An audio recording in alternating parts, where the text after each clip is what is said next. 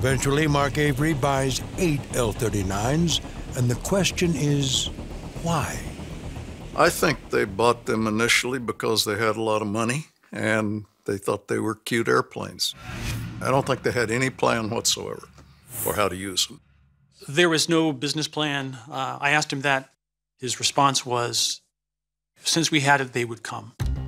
It seems with Rob Kane's encouragement, Mark Avery has bought himself a small Air Force that has no purpose. And so when Joe Griffith is hired to fly the jets, he comes up with ideas. The jets could be used by the Air Force as opposition aircraft to train pilots for combat. Or maybe they could tow targets so pilots can practice shooting at a moving enemy in the air. Believe me, that's a whole different bag than shooting at a fixed target on the ground.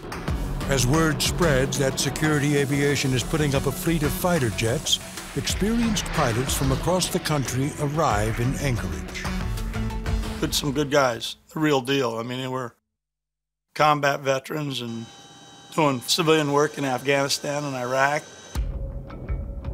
Finally, Mark Avery finds himself in the high-action military world where he always wanted to be. An all-new American Greed, Mondays, 10 Eastern, CNBC. Get yours.